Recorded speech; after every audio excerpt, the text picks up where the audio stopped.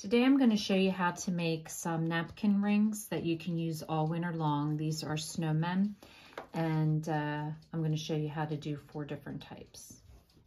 So you will notice that my snowmen, if you know to pay attention to details, are a little bit different with the eyes.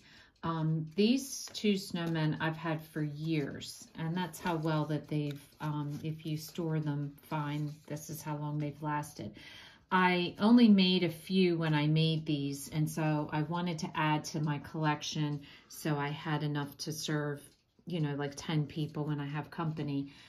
So these were the smallest brads that I could find, but if I had a choice, I would definitely go a little bit smaller than the ones that I'm going to show you to use. But if you had never seen these, I think these turned out just as cute. So to get started, what you need is a toilet paper roll or a paper towel roll, whatever you can find. You're going to need scrap papers. I used a glitter paper. I used just a black paper, just whatever you have in scraps. That's what I use to do my additional snowmen. I used some pom-poms. I had some gems left over. For the girls, I did flower punches, but you can pretty much do anything that you want, just whatever you have scraps of. I had these snowflakes, so I used these for the boys. And then the one thing you're going to need are the brads. So the brads that I was able to find, I found in Michael's, and these were the smallest ones that they had. I used all black for mine. If you can't find black, you can paint them. I have done that before where I was only able to find white or red or silver, and I've painted them black, so you can do that as well. Some fabric for their nose, and then all you need as far as tools go is white paper for the base of the snowman, and then a pencil, scissors, a ruler, and you definitely will need a hole punch because the brads do have a pointy end, but to get through the cardboard and the paper is just too hard. So I use a hole punch before I put my brads through. And then a glue stick and some tacky glue. And that's pretty much all you need to get started. So the first thing you want to do is you want to measure how long you want your napkin ring to be. It doesn't have to be any specific length, only you want it long enough that the face will go on it and look cute.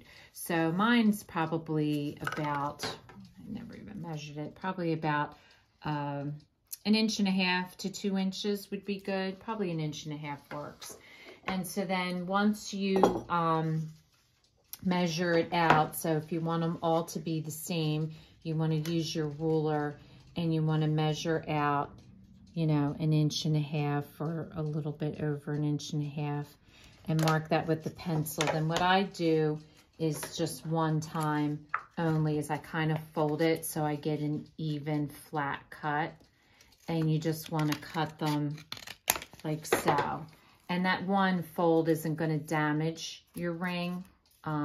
You just push it back out and it works. So you want to do all your cutting, and once you cut them, then you'll have a whole bunch of rings to work with.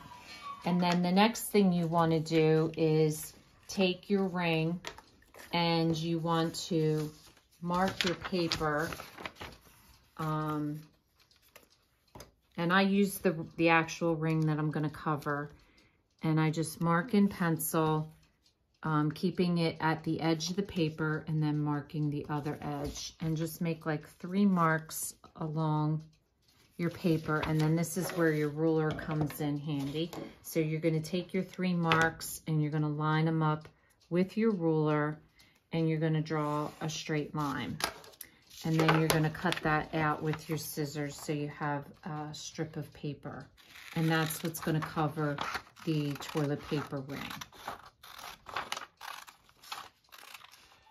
So the next step is take your glue stick and just rub your glue stick on the ring, covering it all the way around. And then you're going to wrap it with the piece of paper that you just cut to fit it. So you just want to start at one end and just smooth it out and wrap it around, and then just smooth it along so there's no creases. And then you'll notice this is a lot extra. Once I glue it, then I cut, and that tab, I just run some glue across the end and then glue it to the paper. So just smooth it out, smooth any creases that you see. Make sure it's secure. So now the next thing I do is take a pencil. I make sure that my seam is at the back. I'm going to work in the front, and I just make marks of where I want to punch the mouth and the eyes. And you want them spread apart pretty good amount. And I do this one at the bottom and then these up a little bit. It's like that one. I want to move over a little bit. And line these up so that they're the same, and then you're going to move over to your top one. So you're going to put 5 holes for the mouth, like so. And then you want your eyes up a pretty good amount because you want to allow for your carrot nose. And you want, I like my eyes kind of close together, but that's a preference that you'll have. And line them up so that they're evenly across. So just take a look at it, make sure it's what you like. If it's not, then erase the dot and move it. And then you're going to take your hole punch and you're going to punch the holes out. And that's where your brads are going to go. Now, I just drew stencils myself for the hats. So whichever hat you do, for this, it's just a rectangle, and then I added an extra square onto it, an extra rectangle this way so it overlaps, so it looks like a hat. And I put a piece on here, so that's 1, 2, 3 pieces of paper on the bottom, and then your flowers, 2 pieces and a gem. So you just glue them together. So I made the stencils for my little boy and little girl. So for the girl, it's just this triangle hat, and then I added an extra piece at the bottom. And then for the boy, it's the little cap with the extra piece at the bottom, and then a pom-pom. So I went ahead and cut them out, and I like to overlap my rectangle from the actual hat so it looks like it's, you know, rolled over. And then all you're going to do is take your glue stick and you're just going to run some glue along the bottom, and then just add your hat, and then that's how it should look in the back. So it's, you don't glue it down to the bottom for this, you just glue like that. And then you're going to add your whatever gems or whatever things. I decided to do these little snowflakes, so I'm going to take the tacky glue and just do 3 little dots of glue, and then I'm just going to add the snowflakes like so. And you can add these before or after. Sometimes it's easier to add them after. So for this, I'm just doing a cluster of snowflakes on the corner.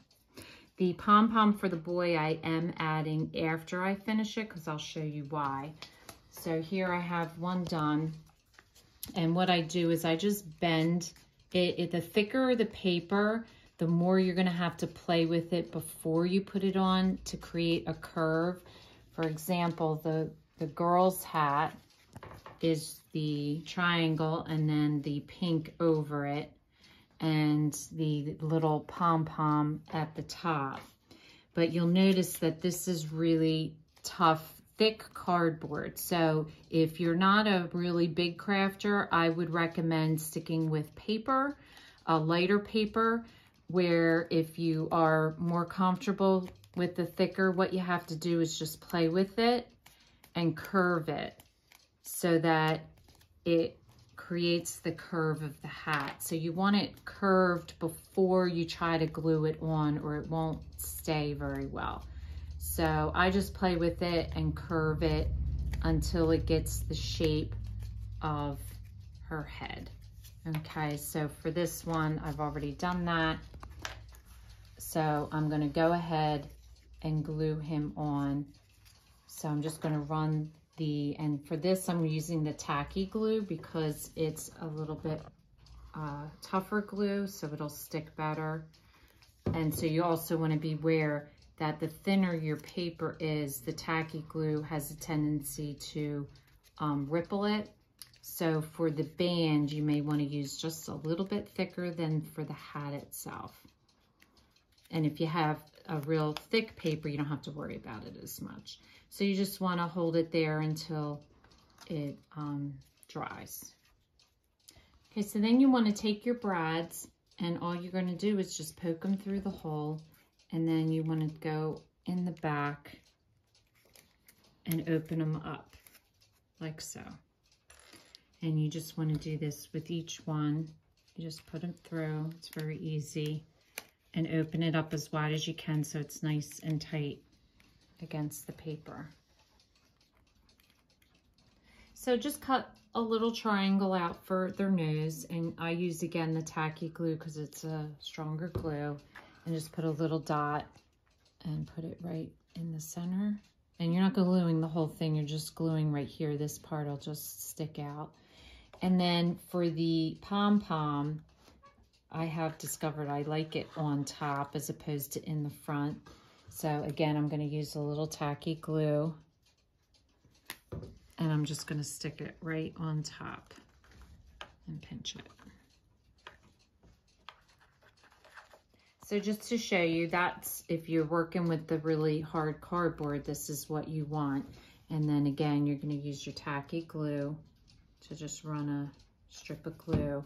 And for this, you may have to hold it a little bit longer on there until it adheres, but it will. So when you're ready to use them, you just fold your napkin and push it through. And I was very surprised. I was worried about using the brads, thinking it would catch material, but like I said, I've been using these for years and I've never had an issue. So I've really been happy, and everybody that comes over just says how cute they are on the table. So if this is your first time watching, welcome, and please don't forget to subscribe.